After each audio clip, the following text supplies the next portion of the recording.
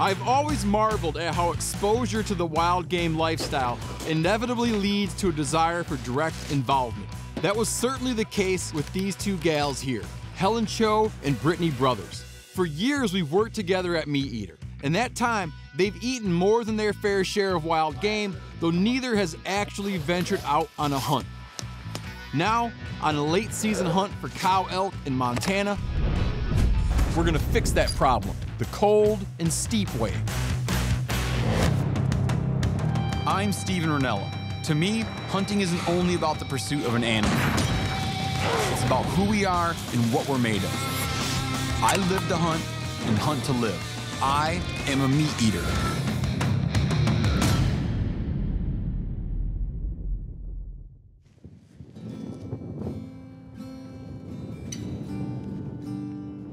The Sweetgrass Hills are a few clusters of low mountains about 50 miles off the eastern slope of the northern Rockies. They rise abruptly from the Great Plains, covered in pine, grass, bare rock, and absurd amounts of wind. In reality, this hunt started about 8 months ago, when Brittany and Helen took a hunter safety course right smack in the middle of Manhattan, Helen's birthplace and Brittany's adopted home. What type of rifle was that? Bolt action. Bolt action. From there, they began the long process of learning how to handle firearms safely and to shoot straight. You're shooting great. Since I'm gonna need a little help on this hunt, I call in my buddy, Ryan Callaghan. We get to our hunting location just before dark and quickly erect a watertight and heated camp. Our hunt begins tomorrow morning, well before daybreak.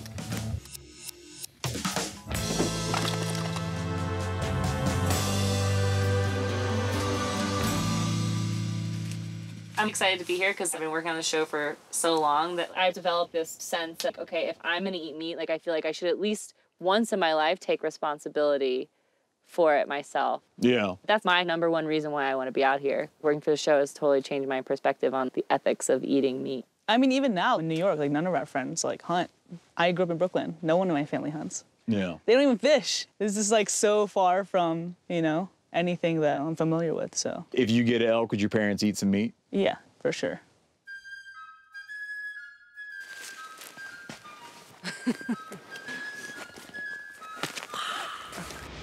As we start our hunt, I'm feeling the familiar stress and excitement that goes with taking a new hunter out. The first few days are quiet and tough. Not much happens. The hills and the wind and cold beat us down, and most of the time is filled with a lot of basic hunting lessons. These are fresh outcroppings. Oh, I see. See how they melt into the snow? Elk have a body temperature a lot warmer than ours.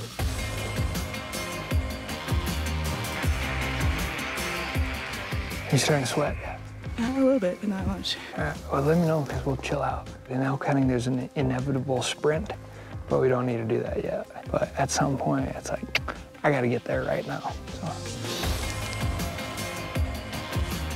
One of the good things about hunting is like, it doesn't make you just a passive observer. It tells me something that I need to know. Whoa. You want to keep your feet as straight. Are you serious? Yeah. That's like the most efficient way Really? to walk. Yeah. Huh. It's a lot steeper than it looks.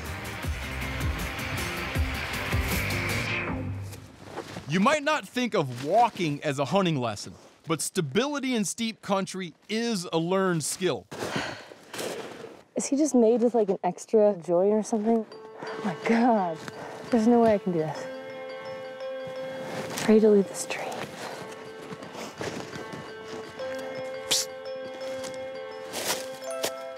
Zigzag.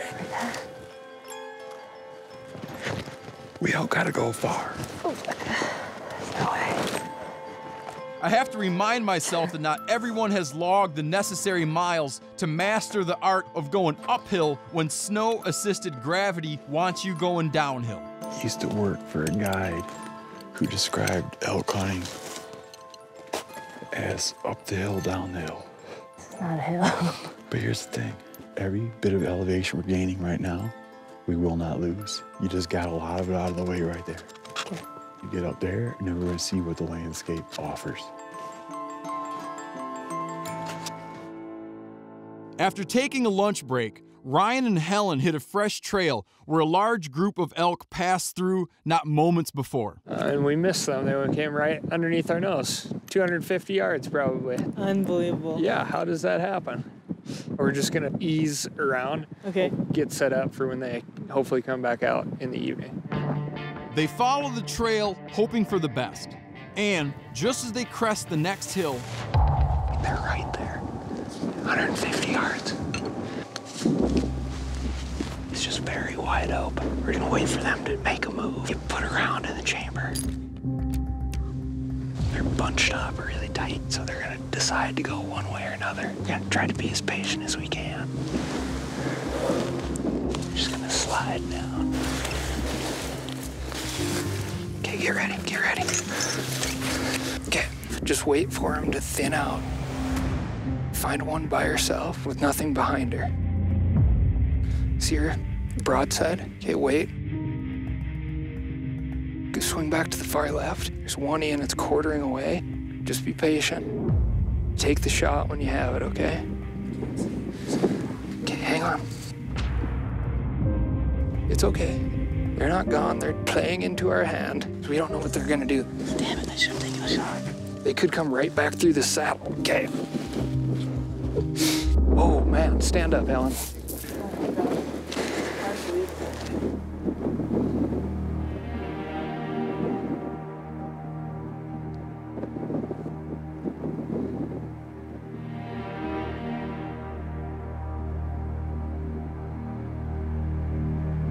Okay, Helen. I'm gonna go pick up the stuff. Just start walking for the saddle right there, and I'll meet you over there.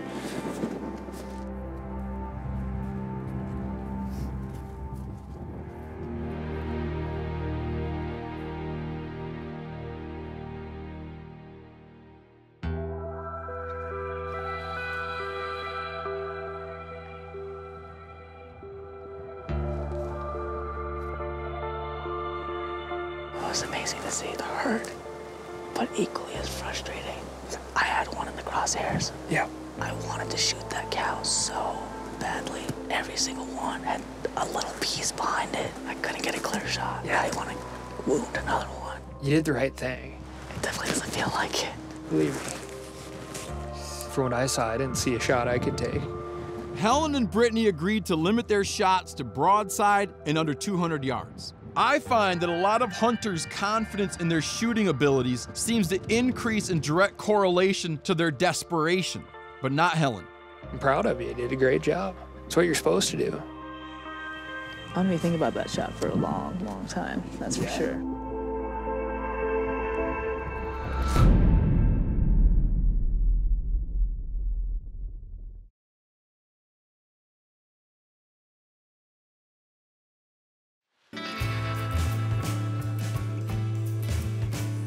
While Helen and Ryan were mixing it up with their herd of elk, Brittany and I made a long hike toward a prime glassing location. After a couple of hours, we finally get to the area we want to hunt. Hiking up these epic hillsides, I'm kind of thinking like, better be for something, you know? Do you feel extra pressure to get something because you're a female hunter and there aren't many female hunters?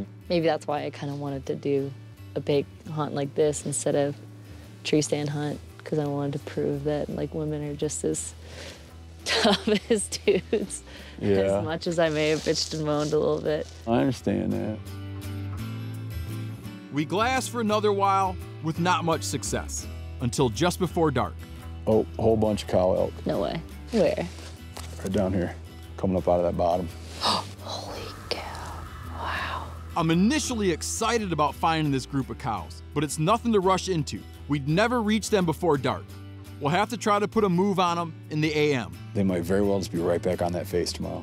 Gives us something to work with, man. There's some elk around, you know? I'm so excited.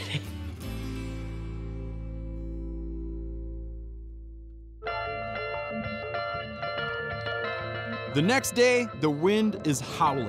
As time passes, we're starting to think about how it might feel to go home empty-handed. But after scouring the area, we finally find what we're looking for. There's the herd. You gotta move fast. Come on.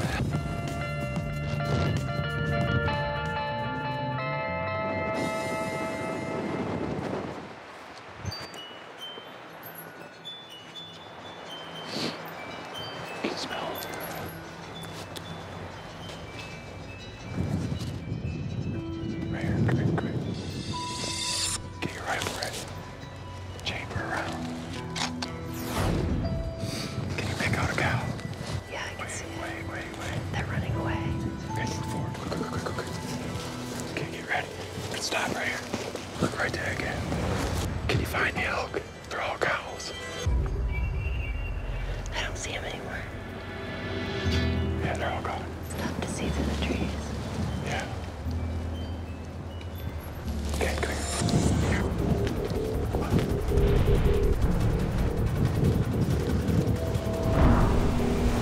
See those elk below us? Okay, hunker down.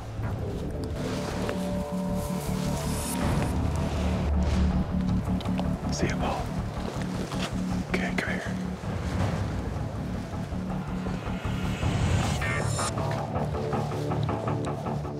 A lot of cows.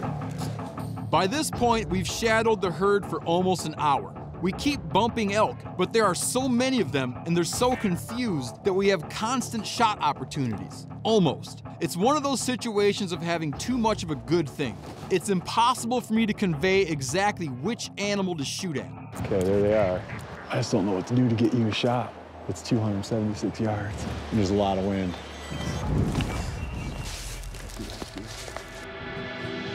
Eventually, we hit the bottom of the canyon as the elk are cresting the other side. Man, I'd love to tell you to take that, but I don't think you should take it. I won't take it if you don't think I should take it. No, I'm not gonna do No, I it. don't wanna Too do it. windy, too far. God, there they are. Plenty of elk.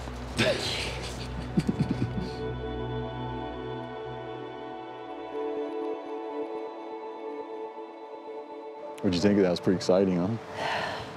When we were going above the herd, when we were paralleling them, I was just like, come on, man, just one little open band or anything, or they'd hit a field, or how come they can't have a scree slide when you want one, man? Because if they had to come across the scree slide below us, you'd have been loving it. Yeah. That was close. I'm impressed with Brittany's ability to show restraint. I think of hunting as a discipline, and it requires just that, discipline. There are bigger things happening out here than just shooting bullets at animals. Got like, what, half an hour left? What are you thinking? What can you do? With only a little daylight left, it's clear that Brittany is not gonna bag an elk. You ever see a movie called Jeremiah Johnson? No. It's about life and death and beauty and all that stuff through the lens of a guy who wants to be a mountain man. But anyways, there's this guy who's kind of an old sage. At one point, he tells the new arrival, you can't cheat the mountain. You can squeeze it and kick it, and in the end, it's just gonna kind of do what it wants to do sometimes. Yeah, no kidding. I don't feel like I cheated any mountains here.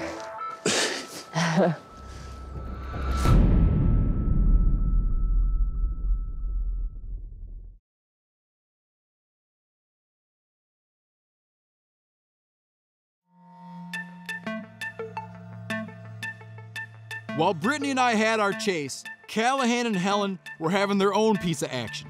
They spent much of their day freezing their asses in a makeshift blind, but toward dusk, they ventured out.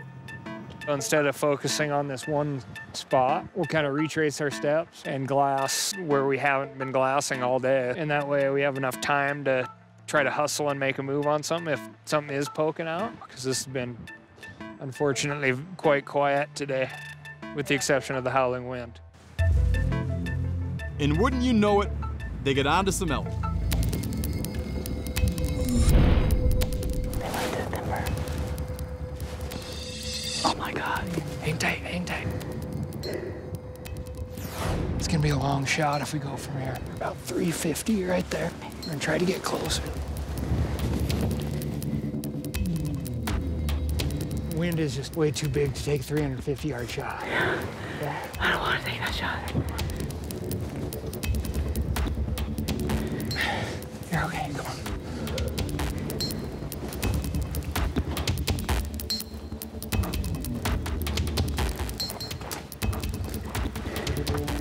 There's still some feeding in the trees right there. That's doable. Let's get down to this next little group of trees. Go really slow.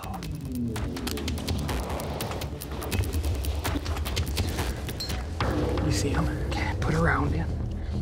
Get a good rest. You can shoot that cow, the dark one across the creek. Shoot, just out of sight. It's okay, it's okay. You can shoot the one on the right. Whenever you're ready, just take your time, I'm gonna shoot her. Yep. I'm gonna shoot her. Okay, hold them. It's okay, Helen. 60 of them down here to the left. I want to see through the grass.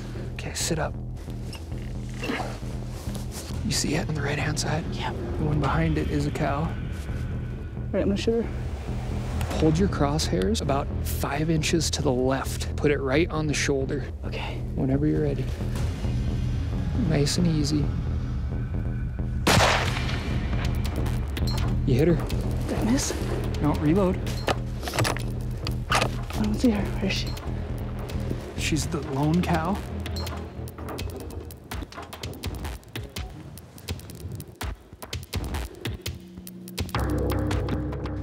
She went down. Put your gun on safe. Did I miss her? No, you smacked her. I got her? Yeah, she's down. And we're gonna go down there together, okay? Okay. How's the adrenaline? I'm like shaking. Be excited, but also like have your game face on. You don't want to get up and run away. Right? Get up and run away? Yeah. What do you mean? They do that sometimes. They're tougher than males.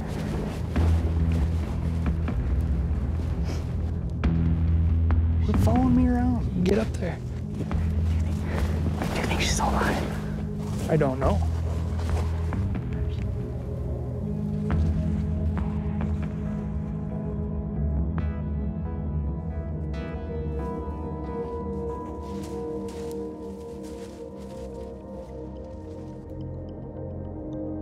What do you think, Joe? This is like unreal. I have no words. Really turns the day around, huh? Yeah. You made a heck of a shot. I didn't quite get it where I wanted to get it, where I studied it. Off but the top of the pack. That's pretty darn good. Any elk is a trophy. Beautiful. One of the most amazing experiences, like, ever.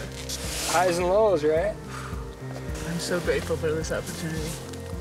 Thank you That so was much. I awesome. couldn't have done it without you. That was awesome. You did really good. I'm proud of you. Amazing. I Look can't what you believe did. it. I can't believe it.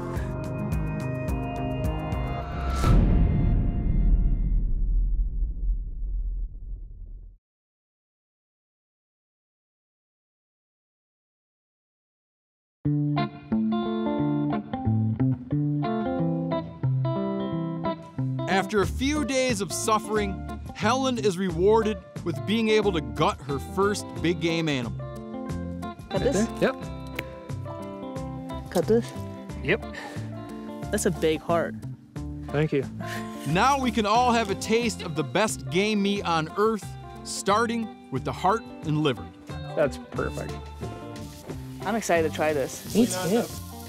When I was a kid, we would always eat the heart when you got something. There's a symbolism you can't escape. When you feel something strong, it's there, it's like beating in you. You need to have the first bite of the heart. Yep. Absolutely. It's your first kill.